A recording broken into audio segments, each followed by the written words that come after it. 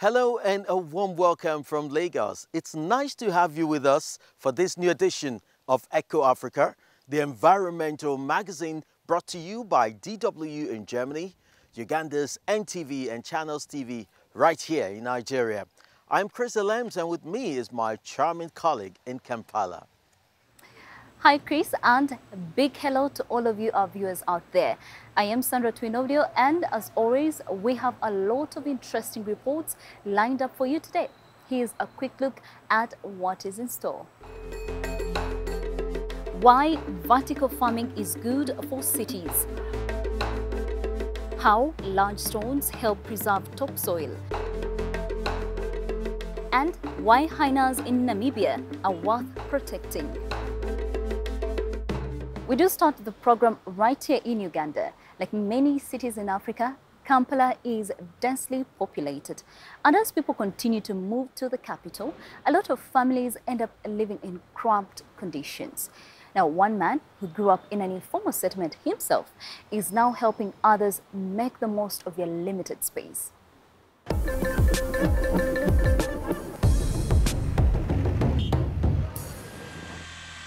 Even after 5 years on the job, Paul Matovu never tires of producing his custom-made wooden vertical farms. So a vertical farm is basically a farm in a box. So we basically make these trays and we stack them together vertically to create enough planting space. And that is something that's disappearing in urban areas. Over a quarter of Uganda's population, around 12 million people, live in cities. Many of capital Kampala's residents are in informal settlements. Matovu has already delivered about 2,000 of his box farms, mostly to poor areas. The businessman knows from personal experience how precious space can be. People should be aware that there are other ways of growing food in the urban areas. The vertical farm provides such a solution. And we want as more people as possible to be aware that we can use vertical farms to grow foods in the small and limited available space that we have in urban areas. Some vertical farmers live in the Bulenga district on Kampala's outskirts. Angela Kokusima has grown herbs and vegetables behind her home for 2 years. I grow celery because it is really good when I use it as a salad. It is also good for your health. She doesn't need to worry about buying fertilizer, as she simply makes compost from her neighbor's vegetable scraps, and she can sell her surplus. I earn some income to buy small items like soap. I can even save a bit of money. I sell to my neighbors. I don't have to look for customers. But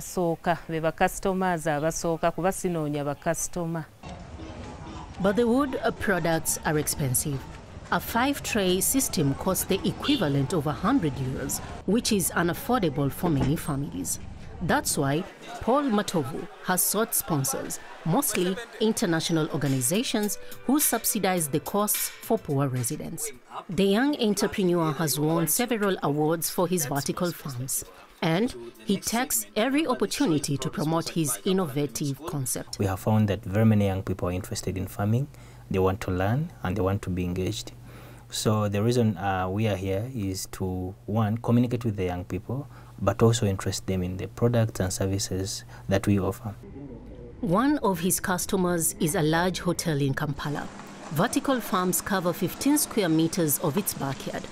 Gardener Charles Chambade grows herbs and spices here, such as coriander and rosemary, as well as tomatoes and onions. For our clients who like organic vegetables, those who have had a chance to look at this garden, they feel they're in the right place. They already have a program where they're training young people and empowering them to practice urban farming.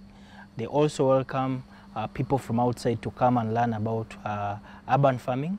So they're already leading by example, and I would call upon other hotels to learn from Fairway Hotel. Paul Matovu has hired 6 workers. When demand is high, he occasionally hires more. The ambitious social entrepreneur is already planning his next project. He wants to build vertical farms for a refugee camp in Uganda together with the help of an NGO. What a great way to supply cities with fresh produce. Farming is traditionally a rural occupation, but conditions in the countryside are changing and many regions have been devastated by drought. That is unfortunately true. One dramatic example of that can be seen in Turkana County in northern Kenya, already one of the driest regions on earth. The situation has become particularly critical in recent years, making conflict over resources even worse. A water source. When the one in Lokotan Amala's village ran dry, she had no choice but to relocate. Now she and her neighbors have resettled in Kitulu. They rebuilt their huts near a well, but they need more than water to survive.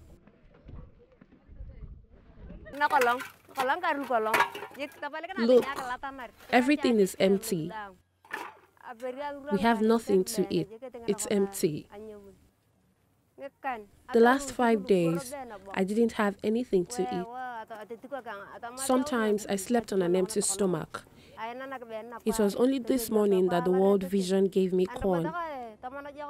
Even if it's only corn, I'm still happy I can make something to eat.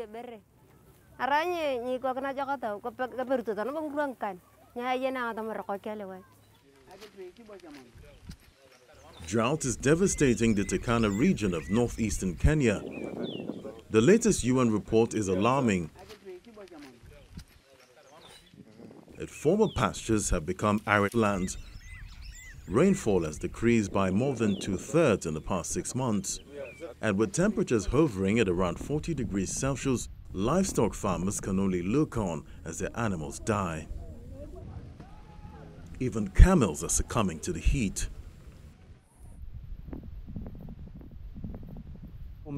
The drought is killing our animals. First, the goats, cows, and donkeys died. Now it's even camels too, which are more resilient. We're scared that it will be the people here in Turkana who die next because we live from animal breeding. The camel breeder has already lost 29 animals.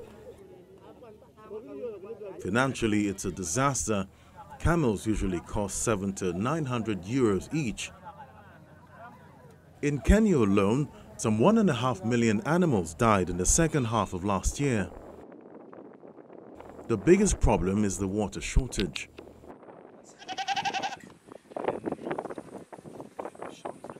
"95% of open water sources in Turkana today are dry. There is abnormal migration patterns among the pastoralists. School retention rates are low because when pastoralists move, they move away with their children, and that actually affects the school attendance. Unavailability of milk due to drought, and which actually causes malnutrition. Here on the border to South Sudan, close to the ongoing conflict, many people have firearms in order to defend their watering holes and animals. Even the youngest carry weapons.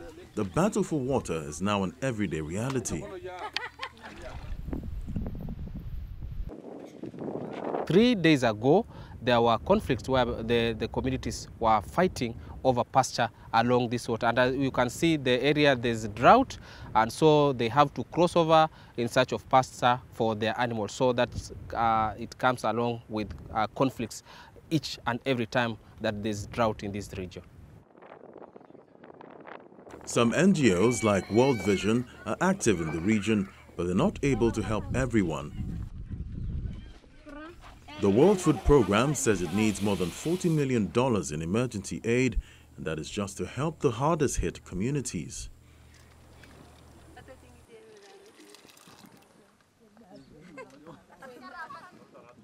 Lokutan Amala and this group of women are semi-nomadic. They've settled easily into their new home. Amala has gathered everyone to talk about the upcoming work in their new fields. With international funding, the NGO Pan-Africa has drilled a well here and provided the women with a plot of 5 hectares. Each of them now has a piece of land where they can grow melons, vegetables and corn. I told everyone to work hard to grow their own food, for their own food security in the face of drought. We have to work hard, very hard. Traditional practices like leaving pastures fallow no longer work here. The drought means the soil remains infertile even after a period of recovery. That's why farming projects like this are the best way to prepare against the consequences of climate crisis, according to drought expert Dennis Ongcheng. That's one of the greatest initiatives. And Katilu, in Turkana South, is an evidence that agropastoralism can work. Projects like this inspire hope. As the drought continues, an international donor conference has raised some $1.4 billion to provide relief to communities in Kenya, Somalia, and South Sudan. Staying on the topic of food security, our next report comes from an area of Ivory Coast also struggling with drought. Farmers there are now banding together to protect their fields from wind and unpredictable weather conditions. Here is this week's Doing Your Bit.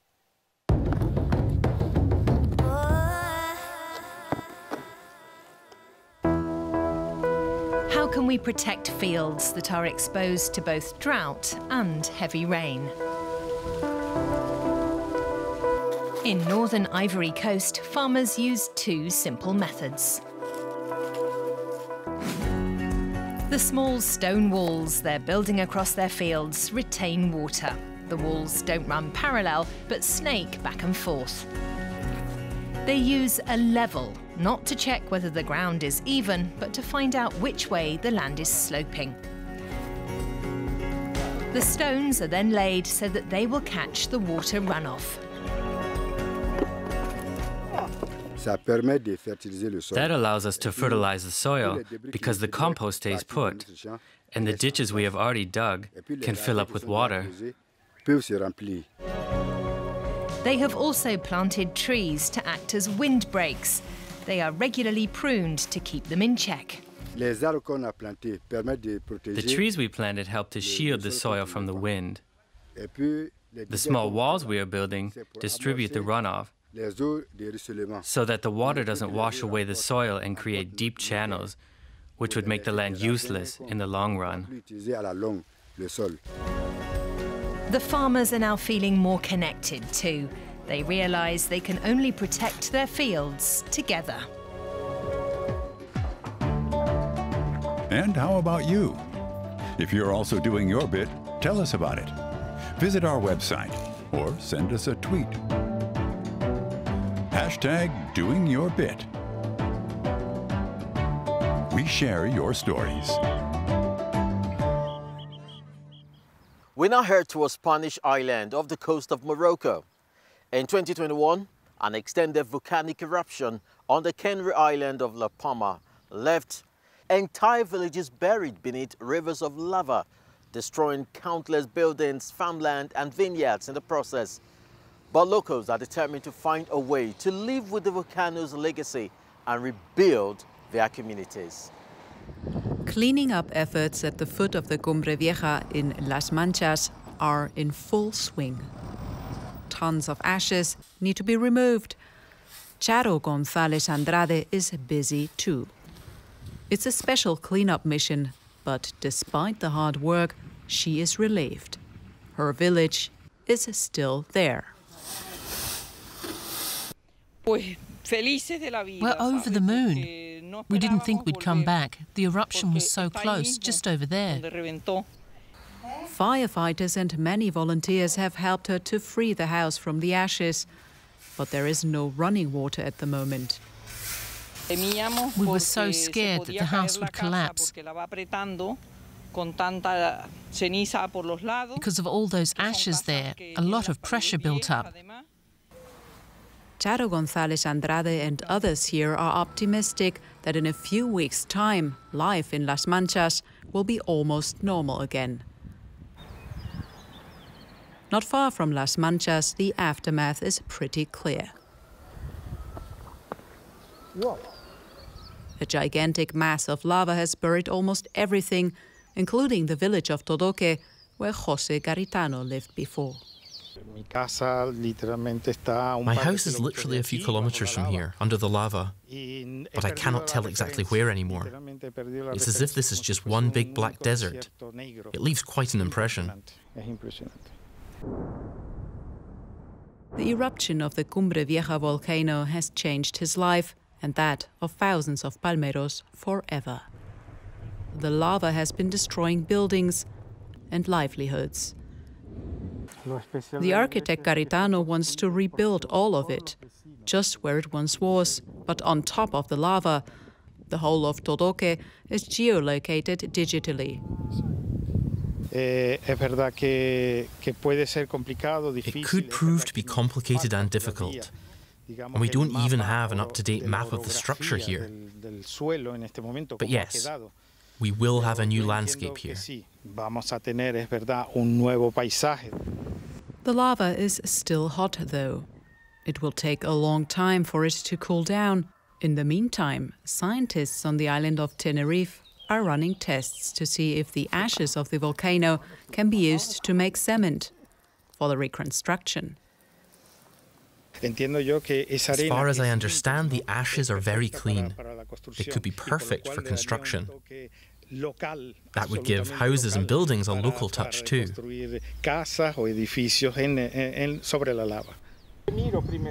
The architect has a vision. He wants to fully rebuild Todoque, to live a life right next to the lava. Everything that would be built on the lava could be sustainable and ecological. I also think that there can be a protected natural area for the lava. José Garitano wants to give back to the inhabitants of Todoque and other villages in the southwest of La Palma what the volcano has taken from them. Their homes and part of their identity. Of all the animals in the animal kingdom, hyenas are probably among those with the biggest image problem, perceived as mean, ugly and ruthless. Hyenas are actually intelligent creatures who form clans with complex social hierarchies.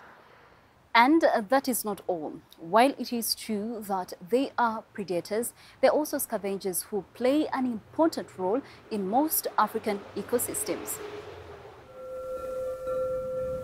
The Skeleton Coast in northwestern Namibia is home to brown hyenas, also known as strand wolves.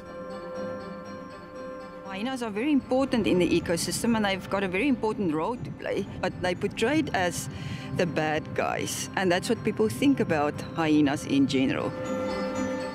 We are forever killing our goats, yet our hands are cut off and we can do nothing about it. But if the farmers come up and say, we are killing now, we are digging low in our own hands, I understand their pain. We're now living in a nature reserve alongside wild animals. We can earn as much with them now as we do with goats and sheep, so I no longer shoot them.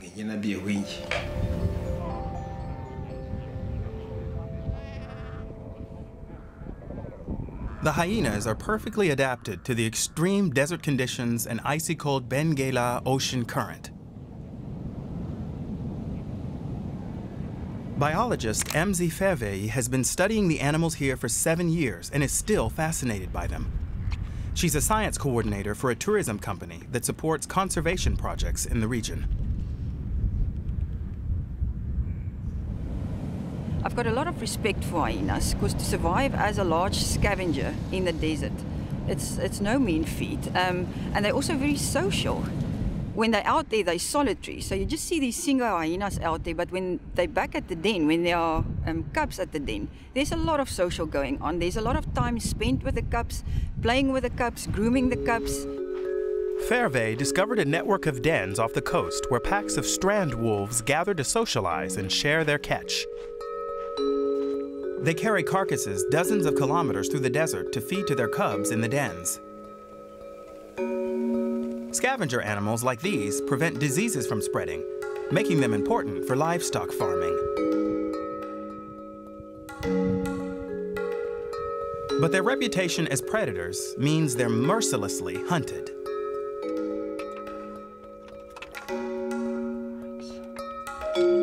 People would put out poison for lions, for leopards, cheetahs, and then the hyenas would be bycatch of that. Just people are afraid of hyenas, so people don't appreciate the value of brown hyenas, and they're scared of the hyenas. So people would throw stones at them, they would chase them with cars.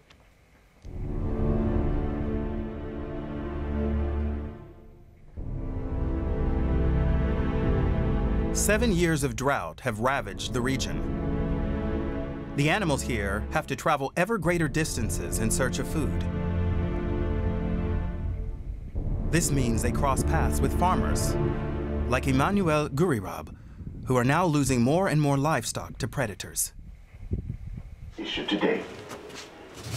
The incident took place at Farm Leocop in the Konana region last week, where 2 lions killed 66 goats and 10 sheep belonging to farmer Emmanuel Gurirab. As a result of the lion attack, Gurirab lost half of his herd, a sizable financial loss for the farmer. The government compensates farmers after such incidents, but at a rate around half of market value. The wild animals from the desert, the lions, the elephants, cause us a lot of problems. We don't gain anything from having wild animals here. They bring us nothing. Our livestock are our income, how we earn our living. Near his stall, Gurirab has discovered fresh hyena tracks. Brown hyenas don't hunt goats, but the tracks could have been made by spotted hyenas, a more aggressive species. If the government doesn't take care of the hyenas, we have no choice. We have to shoot them. That's the plan.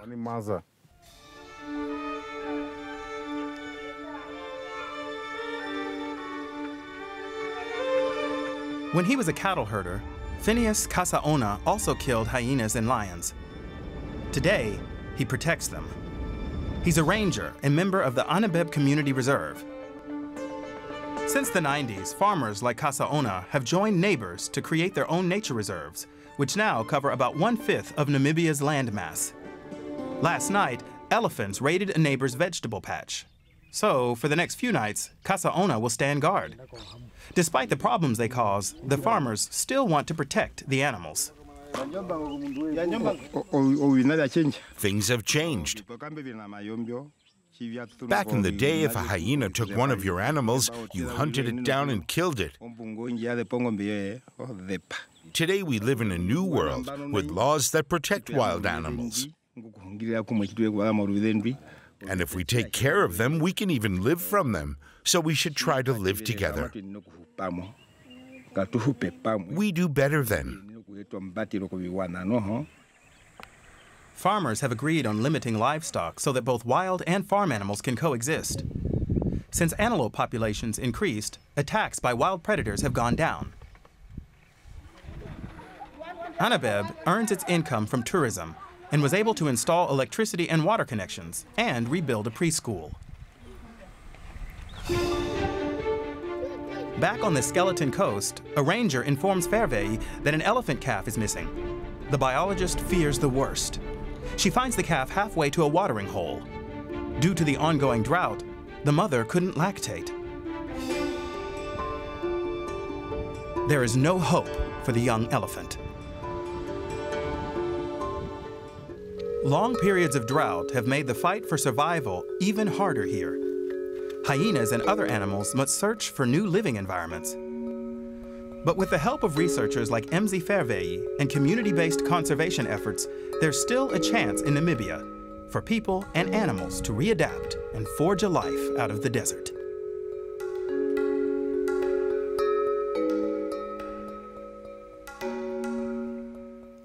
and we can only hope they succeed. We've come to the end of this week's program. Thanks for watching, and we look forward to seeing you all again next week. For now, it's goodbye from Lagos, Nigeria. And it is also time for me to sign off from Uganda, but don't forget to share your thoughts and ideas with us on all our social media platforms. We love to hear from you. Until next time, it is a bye-bye and do take care.